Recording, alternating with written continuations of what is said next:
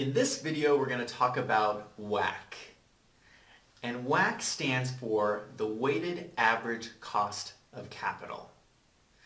Now, I have been dying to shoot this video because this is one of my favorite topics in finance. And I think it's really powerful, and I feel like a lot of people aren't really using this in their organizations. So, what is WACC? It's based on this very simple idea. And the idea is that every dollar in your organization has a cost to it. And that cost is your cost of capital. So, it's easy to think about it this way. Your business is essentially a machine. If you can think about your business as a machine and you have capital flowing in one side and profits flowing out the other side. So you can have something like $1 in capital flowing in on one side and $2 in profit flowing out the other side. And what's important to realize is this capital, this funding that's flowing into your business entity, there's a cost to that. That money just isn't free. There's a cost. And that cost is associated with the riskiness of your business. So the riskiness of this $2 in profits flowing out the other end, that's what's going to factor into what the price is for this capital flowing in. Because people are going to be looking at, should I provide capital to this company? And they're going to price the capital accordingly. And so you get the capital, it flows into your business, you create value, and profits flow out. And you do this year after year after year. So how do you figure out what the cost is of this capital? Well, it's a pretty simple equation. You're basically going to take the weighted average. And most companies use a combination of debt and equity. So you're just taking the weighted average of your cost of those sources of capital. Now, this is a flexible equation. If you have a different business model and you have different types of capital, you can factor those in as well. If you have convertible bonds, for instance, you can factor that in as a separate element. But it comes back to this idea is you're just finding the weighted average of your different sources of capital. So I'm going to put up the equation so you can see. And what we're doing here is we take the cost of equity first, and then we add to it the cost of debt.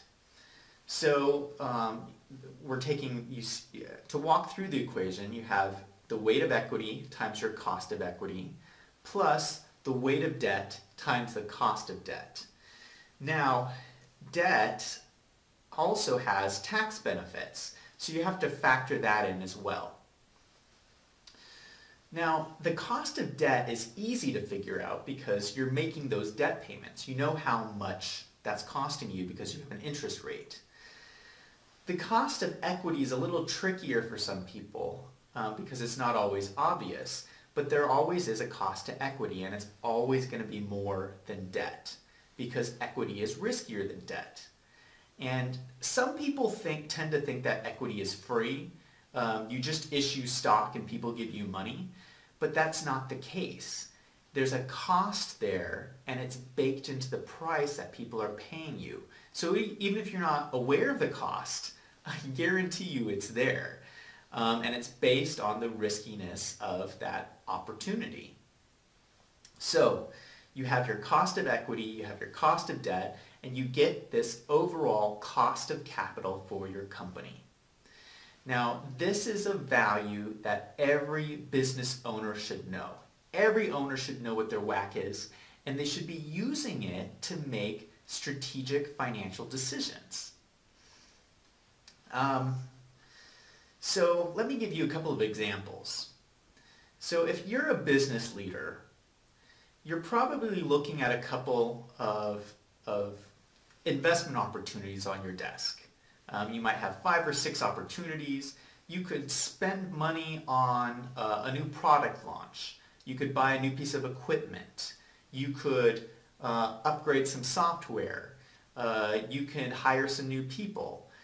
All of these things are going to have costs associated with them and future cash flows associated with them and profitability associated with them. Hopefully you're making decisions that are going to lead to future company profits. Well, it's important when you're making those decisions to understand what the cost of capital is going to be. Because, for instance, let's say you're going to build a new factory and you've laid out all your costs, you've laid out all your cash flows, and you figure out that this investment is going to generate 20% profit.